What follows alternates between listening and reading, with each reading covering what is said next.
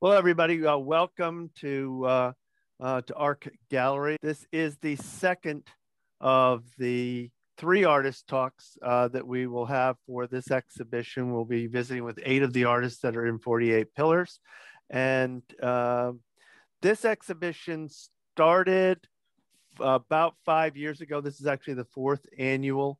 I went down to Flax. I actually wasn't going to Flax. I was at Fort Mason and I was early for something, and Flax was open. I walked into Flax and there were these 12-inch by 48-inch panels on closeout sale. And because they were 48 inches, and I don't know, the title of the show just popped into my head, 48 Pillars. I bought one of the panels serendipitously, and I went back to ARC and I measured the gallery and it seemed that 48 was exactly what fit into the space. And so I invited 24 artists to create works on identical 12-inch by 48-inch vertical panels, sent them off to Flax to buy their panels. The first artist came back and said, well, they discontinued the panels. I'm not quite sure what part of closeout sale I hadn't understood. But fortunately, I had bought one and I was able to contact the manufacturer of the panels and arrange to have a pallet of panels delivered to ARC, and everything has been working swimmingly ever since. ARC has shown almost 100 artists in this series of exhibitions already. Since we started in 2010, we've shown over 1,000 local artists in our space. And that's kind of our mission, is to spotlight local art and artists. So we're going to get started. All of the artists are going to talk specifically about their work. And the first artist that we'll be visiting with this evening is Tyrrell Collins. What particular challenges did this narrow vertical format, 12 inches by 48 inches, present to you? How did you resolve that? And separate from the challenges of the format, what inspired your pillars?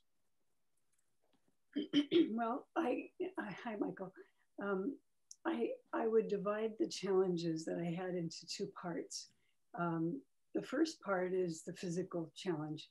I wasn't able to use the wood panel because I work on paper and my work has to be framed.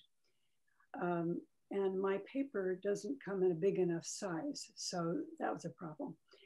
I cast it around and found museum board that comes in 60 by 40-inch sizes, so that turned out to work for me. I have to mount the paper on foam core, so it turned into a very awkward thing to deal with. It was very long. My work is very detailed. You can't really see on the screen. It's colored pencil and it's made up of little tiny lines. It's very detailed and very slow, and this was a lot of territory for me to cover. The second type of challenge was more of a mental challenge for me. And that is, I did several versions of the pillars along the year that I was working.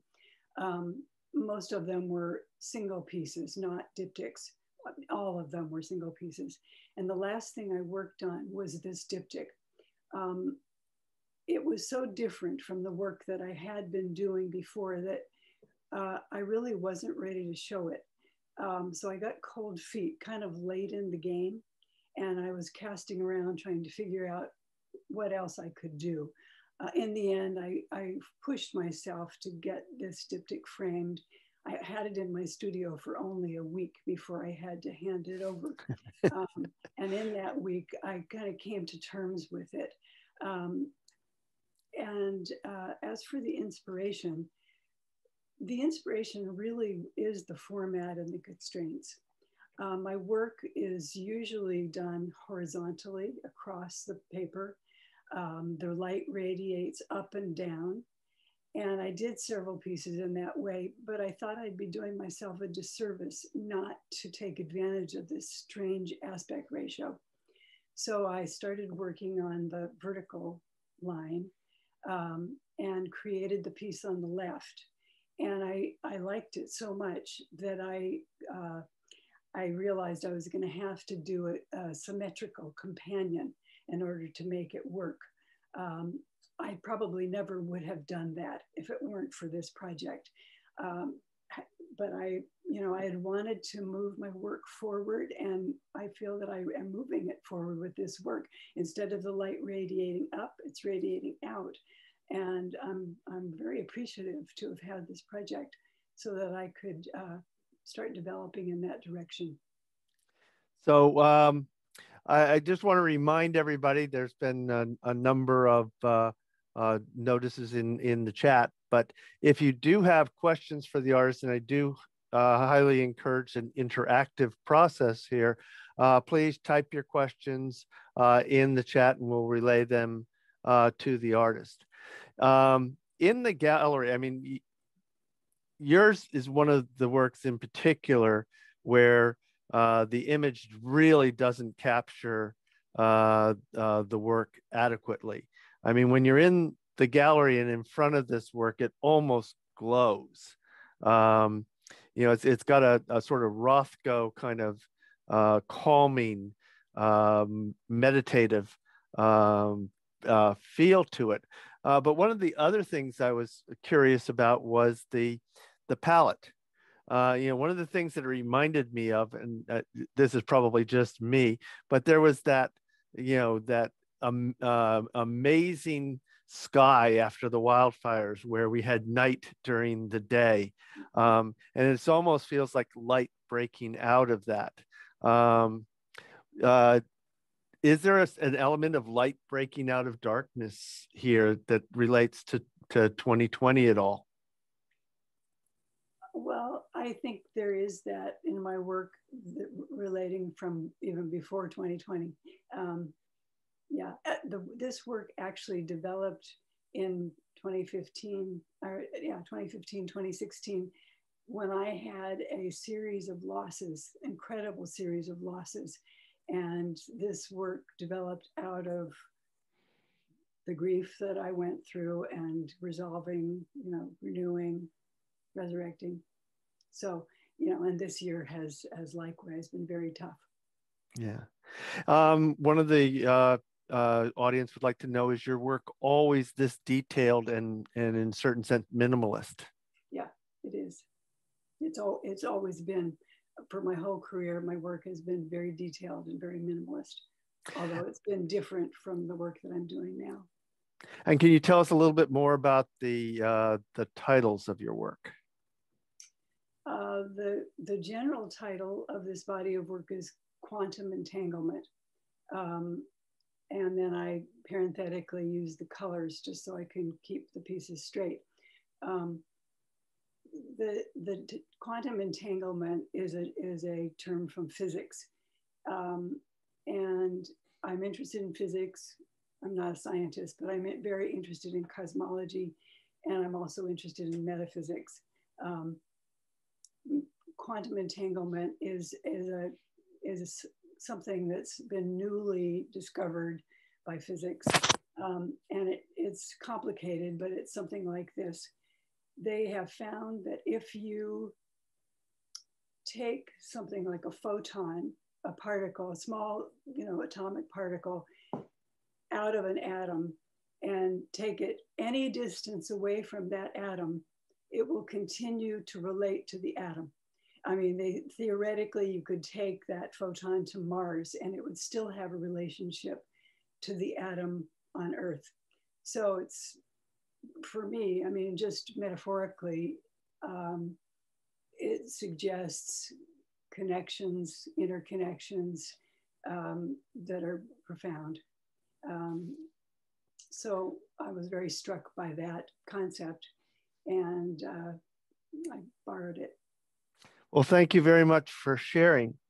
And so we're going to move on to the next artist, Rachel Dawson. And Rachel, if you could unmute yourself. And I've got basically the same questions for you. What were the particular challenges of this format for you? How did you resolve those? And then separate from the challenges of the format, what was your inspiration for these pieces? Well, I think for me, the challenges kind of came in terms of the formal concerns and working with the size of the panels. I work typically a lot larger and in rectangle or square shapes. So I think I was really thinking about how to arrange the elements of my painting so that there was an overall visual balance as a diptych, but also thinking about how these two pieces could potentially live separately from one another if necessary. I knew that I wanted to work with the Yves Klein paint, which was this special edition paint that was created by the Yves Klein estate. And it was a collaboration with a French paint company. And I wanted to use this particular paint. And given the kind of strength of that color, I also had to figure out how to give it enough space, kind of visual space. So that was pretty much, I think, I mean, I also think just kind of the challenge of working with that size. I was just, I wanted to take a risk and just kind of give it a shot, dive right in, if you will. And then in terms of the second question, what the inspiration was, I think, it goes without saying that the last few years, and especially this last year, have been really difficult. And about 2 years ago, I had made this conscious decision to bring color back into my work.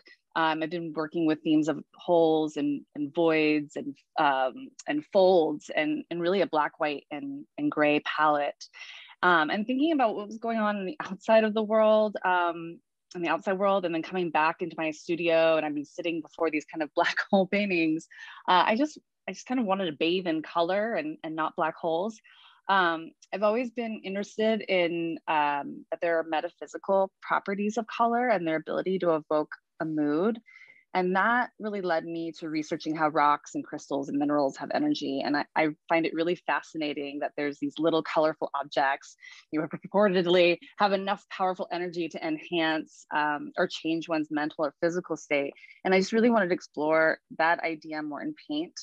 I also love the history of International Klein Blue and how this hue has a palpable energy when you're actually in front of it. It doesn't really come through in this image at all, but if you could see it in person, it does. And I find that this hue particularly has this otherworldly feel to it, but there's also something really unpredictable about it. And so I imagine that these quartz and citrine crystals were kind of breaking through with with a promise to balance all that is uncertain. Do you feel like this?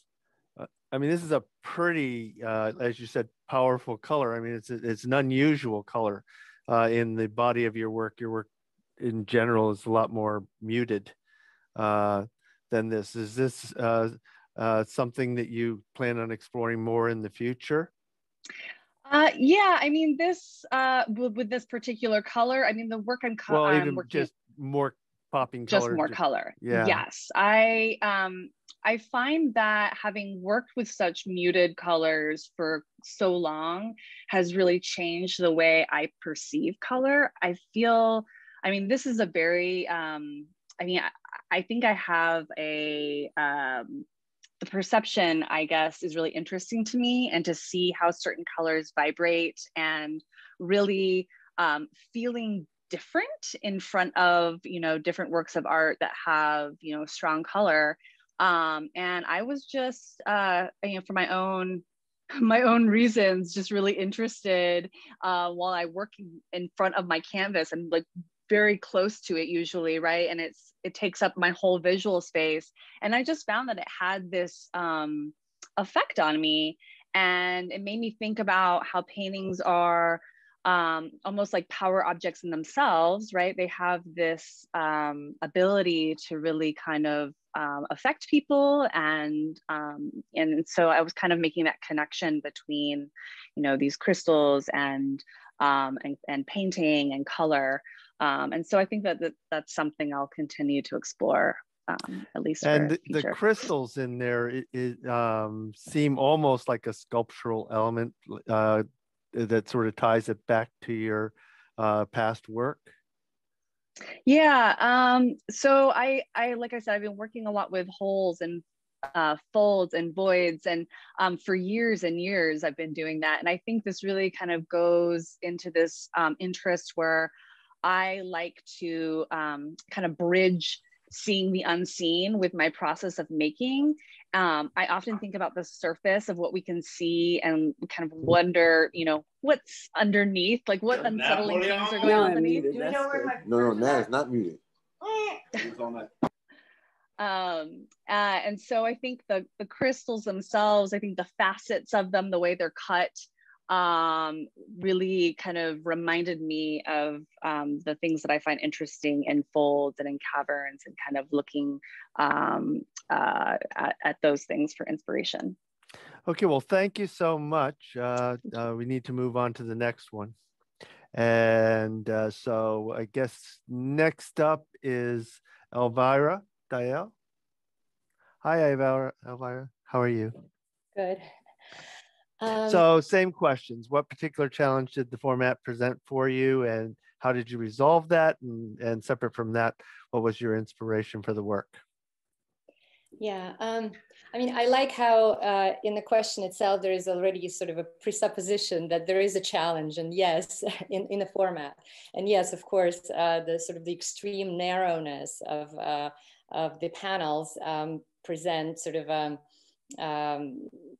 a challenge, because I'm one of those artists, and a number of artists already mentioned it. I'm one of those who likes to spread the wings, take as much space as I can on the surface, but and so a little bit more than 12 inches. And so I think from the get-go, I knew that it wouldn't be two individual panels, it would be a diptych. So 12 inches became 2 feet, which was, you know, a little bit more manageable, a bit, you know, better. And in terms of the sort of verticality, I mean, 48 inches is sort of familiar. I'm working in that format, a bit larger, a bit maybe smaller, but within that, so it felt comfortable. And because I work on paper mostly, and another paper artist already mentioned it, there are challenges after sort of overcoming this format challenge. The next challenge is to how do you actually, you know, put paper onto these panels. And I had a few ideas in my mind that are sort of few options. So I thought, okay, I can take a 24 by 48 inch paper, draw my composition in pencil, and then cut it in half and adhere them to the panels. I also thought maybe I could, you know, take 2 individual paper pieces, adhere them to the panels and draw with pencil. I also thought maybe I could do the kind of fully complete a pastel drawing on separately, and then adhere them to the panels. But then this sort of idea is, I was worried I might smear the drawing once I try to sort of work it, adhere it to the panels. So kind of dismissed that idea. And then a final sort of a fleeting thought, I thought, well, maybe I shouldn't torture myself so much with the drawing. I'll just, I won't do pastel, paint the panels, and it'll be a painting. But that idea lasted like a split second in my mind. I couldn't dismiss it. So in the end, I drew a 24 by 48 piece, and with pencil. And I cut it, and then I glued it to the panels, and then I worked with the pastel over that already on the easels. And in terms of inspiration, when I started to think about the piece, I kind of immediately thought that the natural and sort of most the best approach for me would be to have this composition done in something that I enjoy doing the most, which is placing figures in the landscape, and kind of the minimal landscape and minimal figures, and keeping lines minimal, keeping color palette minimal, sort of my favorite grays and reds. And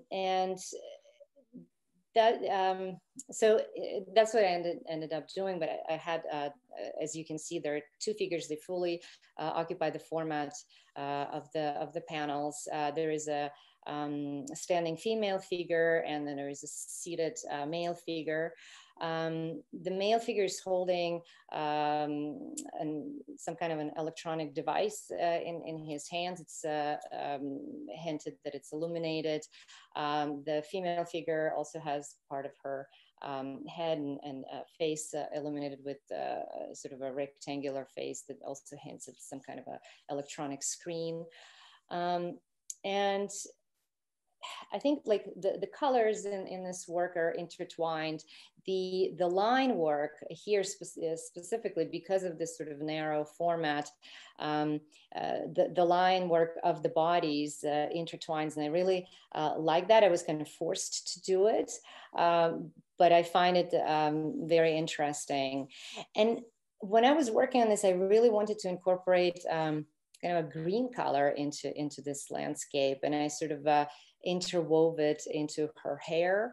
It starts at the bottom and kind of comes up through the bodies, and it's part of became part of her hair. And there was one other thing, sort of I had a hard time deciding on the title. I thought poetry reading poetry, and couldn't really kind of come to a final decision that said, well, it's poetry reading poetry. I mean, there's kind of a nuance between poetry reading and reading poetry. So I think if you combine them, it becomes. So there's a question from the audience, and I was sort of noticing this as well, though I don't know that I noticed it as much until it was pointed out. The woman almost seems pregnant. Is that true, or is that just us seeing that? There is a bum. It's another, I have another piece, I've done this, and it's kind of like, you're giving it a little bit of a shape. So there is definitely kind of a. Well, your work has in person and incredibly, I think because of the type of paper that you used, and also because it's pastel, there's a certain lush quality that, once again, I would encourage people to come and see the work in person. It's pretty amazing in person. So thank you very much. And next up is, I believe, Carol Jessen. Is that right?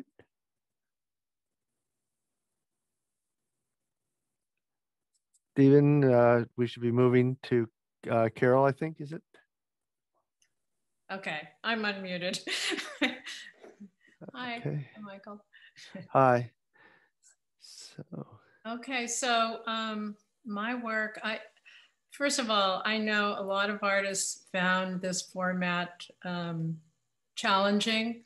I found it a total joy to work with because for one thing, it just fit with what I do. I do a lot of cityscapes, and I live in a city that has many, many hills.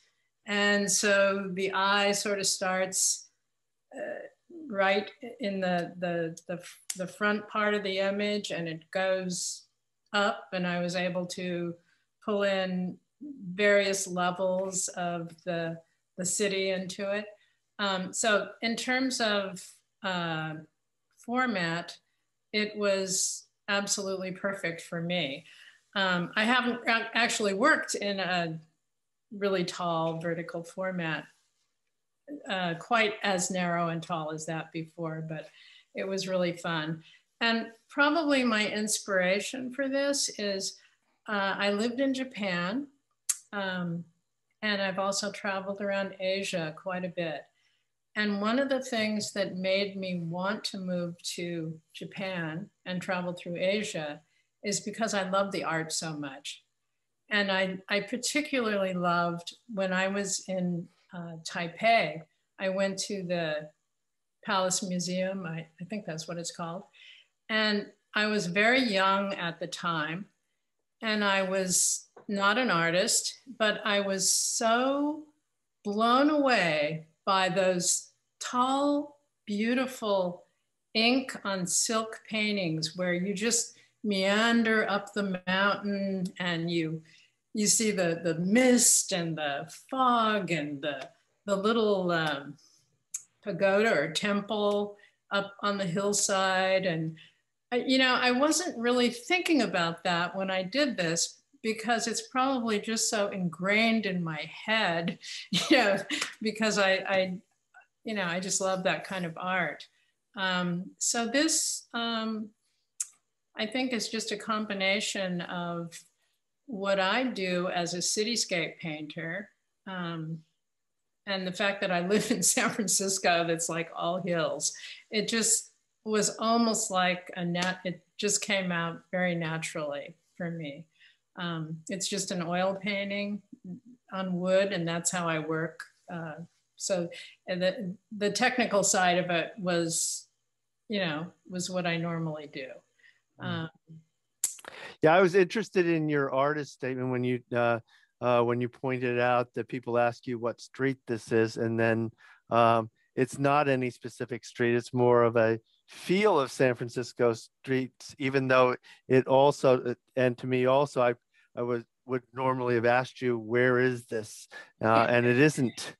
Well, that's the problem with being a representational artist, because, I paint street scenes and people always want to know what street it is. And I tell them, well, okay, I was inspired by 22nd Street looking west. And then I was also inspired by the Bay. And it's like, after you paint for a while, you just start combining things and putting things together. And there is no street that looks like this. It's pretty much out of my head. And it does have elements that are consistent with a lot of your work. A lot of your work is this time of the day. And there's a lot of sort of like headlights and incandescent lights, sparkling in your work. Is there something about that kind of lighting that appeals to you? Definitely. I try to, like, when I used to paint paintings in the daytime, you get lured into painting too many details. And at least I did in the beginning. And when you paint more dusk or at night, all those details fall into the darkness, and you just focus on the abstract shapes. And that's what I've tried to do here, is pull out abstract shapes and just make it kind of exciting, without getting overly detailed. And so that's, so in your resolution of these pieces, or this project, if you will, you could have chosen side-by-side panels that worked as companion pieces as opposed to a diptych. Was there a reason why you went diptych? Well, okay. I guess I have to confess, it was really narrow. So I thought, this way I could at least have one image flow into the other image and have more of a complete image. Well, good. I'm glad I challenged you. Yeah, you did. Okay, so moving on. Who do we have next?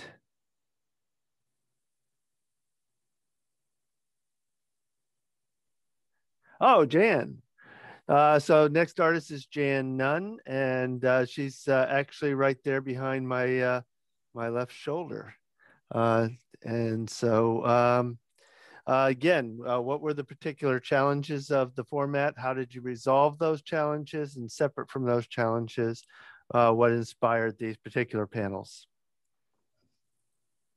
Okay, I've thought a lot about this, and I will try to be succinct in my answers. But first of all, I want to thank you so much, Michael, for inviting me to this show, because it did challenge me, and it challenged me in a variety of ways. But one of the ways that it challenged me is because I'm better known as a sculptor. But I've been thinking in the last several years about returning to my place of birth, which I was brought into this world as a painter, and was a painter for a good chunk of time until I was in college, and switched over to making sculpture. And I've kind of focus more on sculpture rather than 2D work, but thinking about doing paintings for the last several years. And this project really encouraged me to get serious about that and return to painting. And I'm not going to abandon sculpture, but I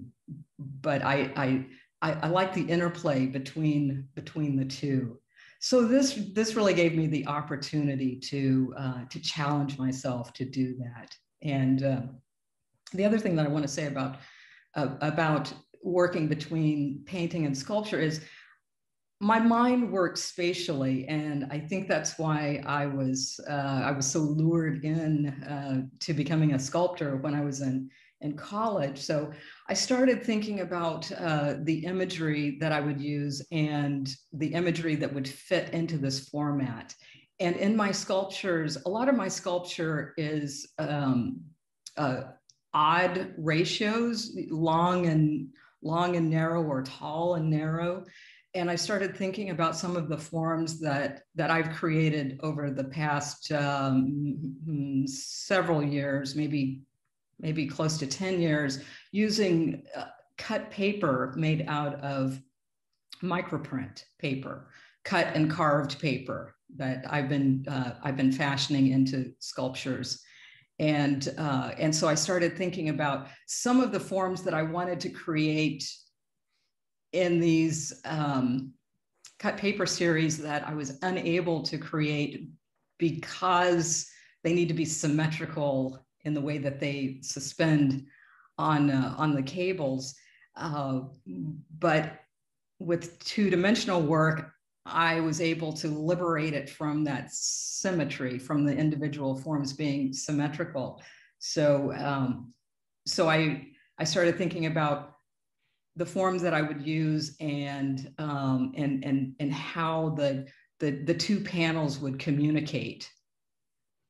So knowing that they would be displayed in the gallery as a diptych side by side, like you see them here, I needed to make them work that way, but I also wanted to be able to make them link together. So if you visually stack one on top of the other, you can see that they link either way. From you can hook them together and they'll flow vertically or horizontally with either one or the other attached at either end.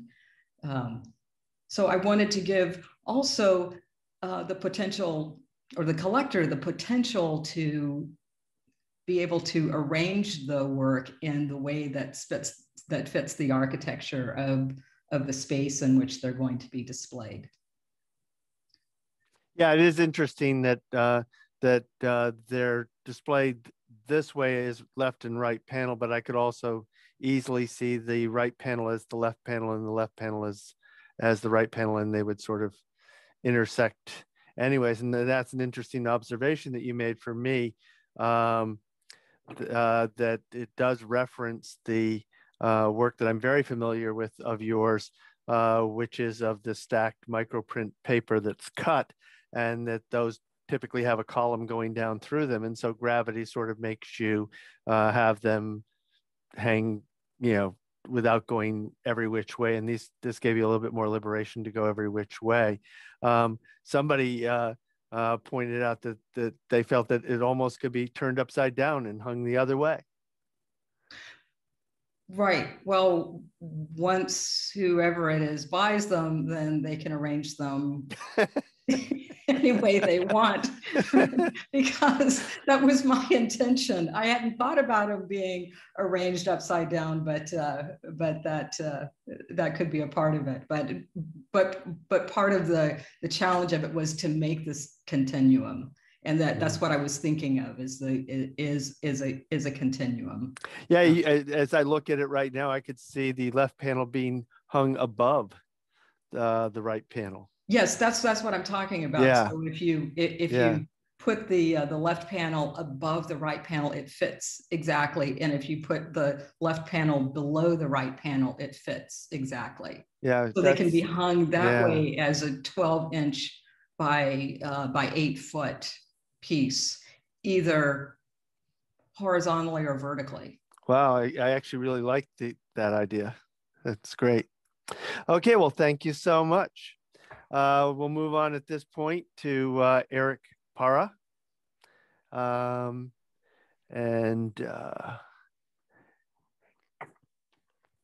Eric. Same questions for you. Welcome. What were the challenges of working in this narrow format for you? How did you resolve those? And separate from the challenges, what was your overall inspiration for the work? Thank you for inviting me, and I'm happy to be here and answer some questions. So for me, like so many other artists before me who've mentioned, this aspect ratio I found pretty severe. And from the moment you asked me to participate, I sort of embraced the challenge, and I knew it would be a challenge, but I didn't really realize how severe the aspect ratio was until I got them into my studio and started gessoing them. And so I didn't really know at that point. I was trying to keep things open. I wasn't quite sure what my plan was. I wanted to get the panels into the studio and prepared. And I've always been kind of a golden mean kind of artist, in which the supports I work on are rectangular, but not too severe, closer to square, but not quite square. So I'm always trying to reach for this harmonious, getting near to the idea of the golden mean. And so these panels were really severe. So as I was gessoing them, it became clear that I could put them together and make a diptych. And even though this was, part of the conversation from the beginning, I just kind of, it didn't gel for me until they were laying down next to each other.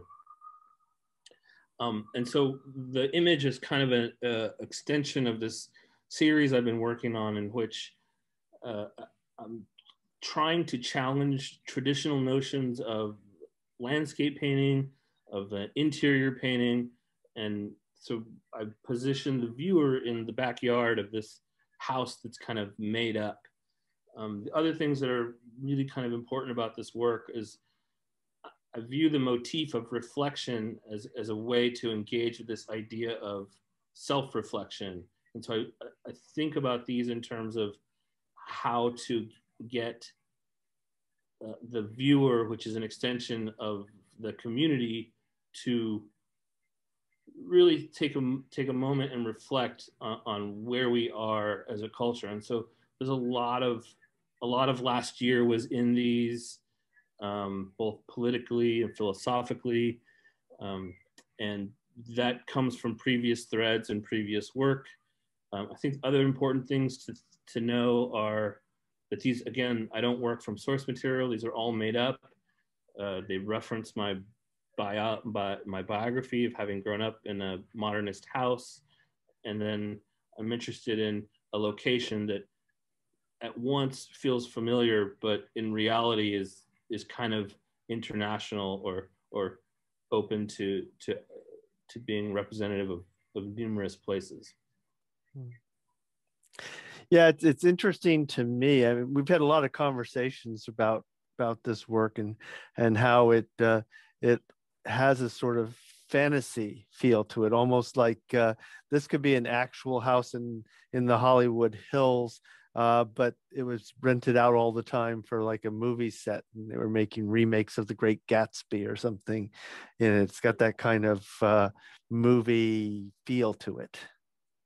I'm actually really glad you brought that up, because some of the source material that I reference is architectural drawing and then staged interiors. So I'm interested in this idea of a fantasy and selling a fantasy.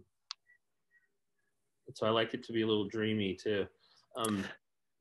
One of the questions for you is like, who are some of your artistic influences?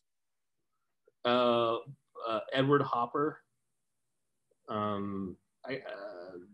Francis Bacon, Bonnard for color, and what's that guy? What's his name? Hockney. Yeah, David. Yeah, yeah. It does have a Hockney swimming pool feel to it. Are your works generally without figures? Yes. So I try to paint about the human experience without actually painting the figure. I feel like psychologically it's a little more interesting for me as a maker to imply the human presence and imply these narratives that are human centric, but without actually depicting the human form. Well, it's definitely a fantastic escape into Hollywood Hills or Palm Springs or someplace like that. So thank you so much. Next up is Marcia Sturmer. Hi, everybody. Michael, thanks so much for inviting me to this show. In response to your two questions, first off, although the physicality of this 4-to-1 ratio is challenging, I've actually used that ratio a lot in previous works in my barcode series, where I do a lot of laminations of the resins in the work. And so I guess in some ways I added another challenge to that and broke away from that format. And I wanted to create a diptych that had a singularity to it and a very kind of powerful image that read as one piece, although it could be separated out in two pieces. The materiality was a challenge because unlike using the wooden panels that many of the other artists did, I actually hand cast these resin pillars out of, and had to create the molds for them and embodied the flowers, the natural flora within those resin pieces. And I wanted to also make sure that they weren't too weighty or too heavy. So, and still— I had to hang them. They were kind of heavy. They still needed to have a certain presence. So I also wanted to add the charred wood as a textural contrast to the kind of seductive, smooth sensation of the resin. So those elements posed a bit of a challenge. Those are pretty large castings for me to do here at my shop. So, but it was a great experience. And as far as inspiration, I have been working with kind of an inky black resin for about the last year. I think it comes from obviously the area of uncertainty for all of us during the pandemic. It also, I think, is informed by my concern with the political environment. And I wanted the piece to be like a burst of spring, though, through kind of the darkness of winter, or, you know, seeing a new kind of light.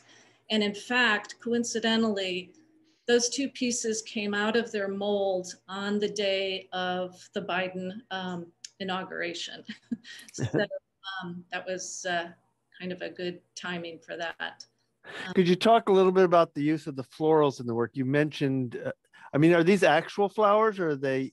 Yes, they're actual flowers. Wow. And so they were a combination of kind of spring, bright light flowers. I wanted them to flow from one panel to the other, again, to kind of read as one, but also be separated and have the possibility, like some of the other artists have mentioned, of using them or hanging them horizontally as well.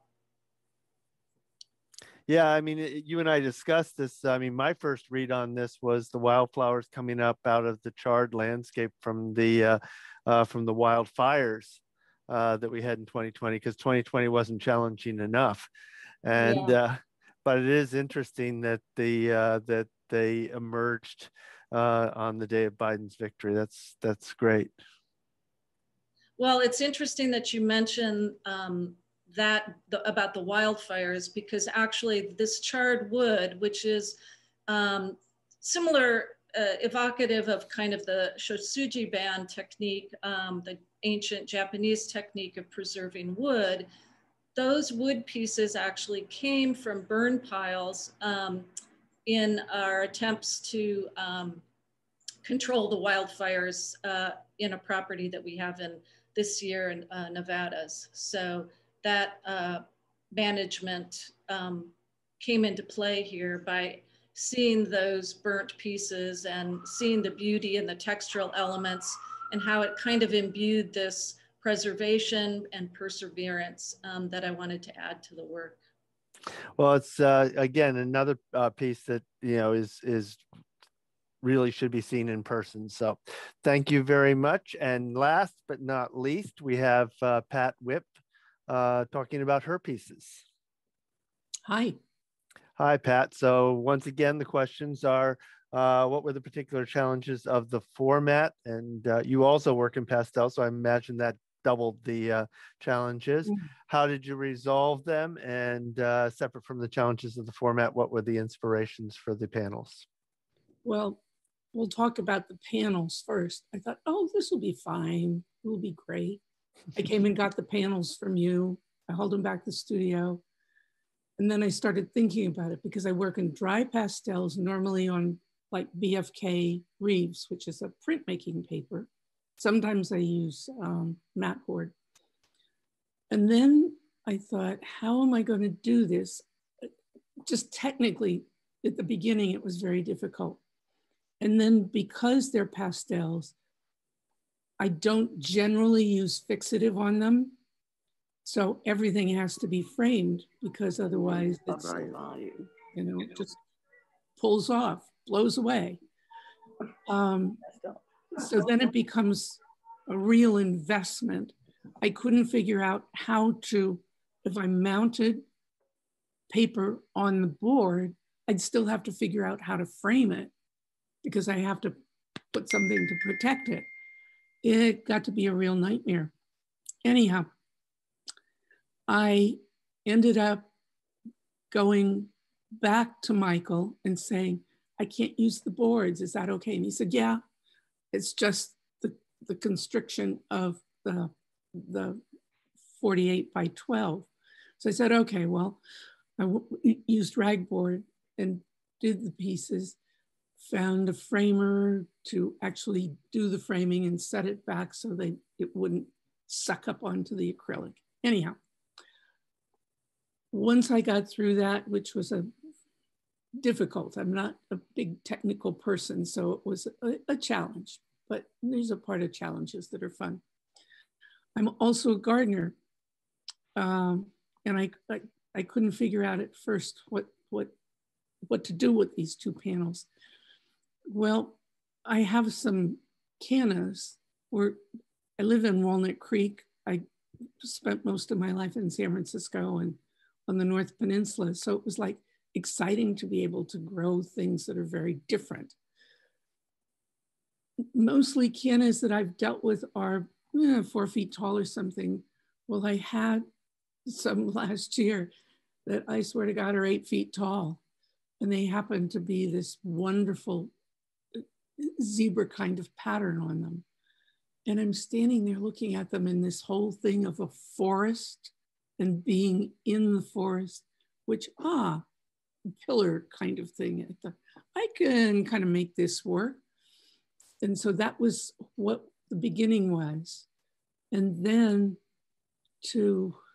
I normally work from an object that's in my studio.